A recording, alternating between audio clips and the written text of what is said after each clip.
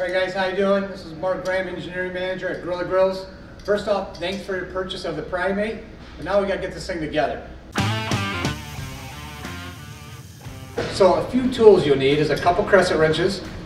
Get a good set of gloves because there is a lot of sheet metal involved and you don't want to cut your hands. And then you'll need an 8mm nut driver or a socket and a Phillips screwdriver. That's all you're going to need to get this thing put together. So you can see around me I got everything taken out, laid out just for ease of assembly. And I got the screw bags kind of separated as well. And from that point on, it's pretty easy. So I'll show you how to get it done.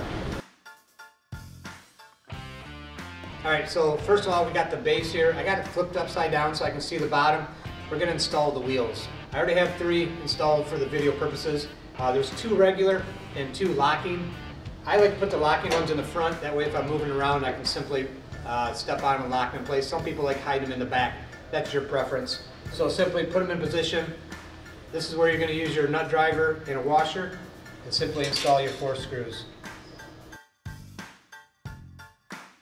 Alright, so I got my last wheel put in, so now we're going to flip this thing over. I got the front here facing that way, so now we're going to install the back panel. Alright, so I got my back panel in place, so now we're going to put in the 4 screws. Alright, so we got the back panel installed. Next I'm going to put in the left panel. The left panel can be identified because it has 2 holes here. We want this facing up, so we basically set it on the side, install your 4 screws along the bottom, and 2 along the back. Now it's time to install the right side, and again you can tell the right side because it has multiple holes here for your towel rack. So we're going to do the same thing. We're going to put it in position. We're going to put our 4 screws along the back and 2 along the side, and we should be good to go. Alright, so we got our right side panel in. Now it's time for the rear support. There's 2 of these. They look pretty similar. But if you look at this one, it has a tab. This goes along the front, which we'll get to in a minute. So we're going to start with the back. Keep the finished side facing out. We'll put it in place and install the 4 screws. Alright, we got the back support installed, so now we got to build the internal shelf. We got 2 panels here. First we're going to install the vertical, the smaller one. So to install this, there's clearance holes in the bottom with nuts on here. And you want the finished side on the outside. So we're simply going to put this in place and install our 2 screws. Alright, so I got my vertical panel installed. Next is to put the shelf. On this we got the 2 nuts on this side and the clearance holes on this side. So we're going to put the clearance holes over here. And then the nuts will be on this side. And we'll go ahead and put our 2 screws in the outside out here. Alright, so we got our shelf installed, both these pieces. So next is to put the front support. We already did the back support. It's going to be the same idea. Again, the finished side outward, and we want our door stop facing down. So simply put it in position, and we're going to install the 4 screws. Alright, so we got the front support installed. Next is to put the 2 doors on. They look similar, but one button does not push. One button does push. So the button that does push goes up top. So in this case, we're going to place the solid button on the bottom, depress the top until it snaps in place, and you're all set. And we'll do the same for the left side. Alright, so we got the cabinet pretty much completely built. So next is time to install a heat shield. This protects the tank from the heat, so I'll simply install this on the right side above the tank, and now we're ready for the heavy lifting. Alright guys, time for the heavy lifting. I'm extremely powerful, so I could do it by myself. Actually I'm not, I'm old and I'm weak, so I'm going to enlist the help of my buddy down here. We're going to lift this up. When we set it on here, basically we're going to set it on the inside of this lip, position it so the 3 holes on each side line up, and simply add the 6 screws and we're ready to rock. Ready to go down? Let's do it.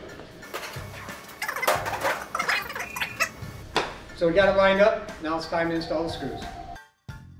Now it's time to install the tray that holds the grease pan. So we're going to use 2 of the smaller screws and install it right here. Alright, so we've got our support mounted. So next we're going to put the 4 screws in here. These again are the larger screws. And we're going to install these 3/4 of the way. The trays actually have little keyholes in them. So once we get it 3/4 on, we're going to stick the shelf on, lock it down, and then we'll tighten them up the rest of the way. Alright, so I got the 4 screws mounted about 3/4 of the way in. So what I'm going to do is I'm going to take this left side shelf that has the tool holders facing the front here. As you can see, there's little keyholes on the back. I'm simply going to line that up, put them over top of it, and then slide it down, and then simply go in here and tighten these up. So now we're going to install our paper towel holder. So we've got a little bracket here. We're going to use 4 of the smaller screws and mount a bracket right on the front set of holes here. Alright, so next it's time to hook in our regulator. So we're going to feed it through the grommet in the back. Put it right on the fitting. Tighten with our finger. And then secure it with a couple crescent wrenches. Get it nice and tight. Do not use sealant or anything on this. This is a press fit. So tighten it by hand, cinch it tight, and you're good to go. Alright, so we got her built. Let's get some gas in this thing. So we're simply going to slide this in. Place it in the hole. There's a thumb screw here to secure the tank. And take your connector here. Install it hand tight, and you're ready to go. Alright, so the last little accessory is your towel holder. This could go on either end. I'm going to put on this side. Simply put them in the slots here, slide them down, and you can hang your wife's favorite dish towel right here. Alright guys, last couple things here. We got our lower grease tray. Simply slide this in place. And we got our grease for our griddle operation. Simply slide that in over here, and you're all set. Alright, there's a couple ways you can run this grill. Obviously it's a gas grill or a griddle. So first I'm going to show you how to set up as a gas grill. There's going to be 4 of these flame tamers that go over top of the burners. And there's going to be 3 of these grates that go over top. Alright, so obviously the other setup here is as a griddle. So when you're doing that, you want to get everything out of here.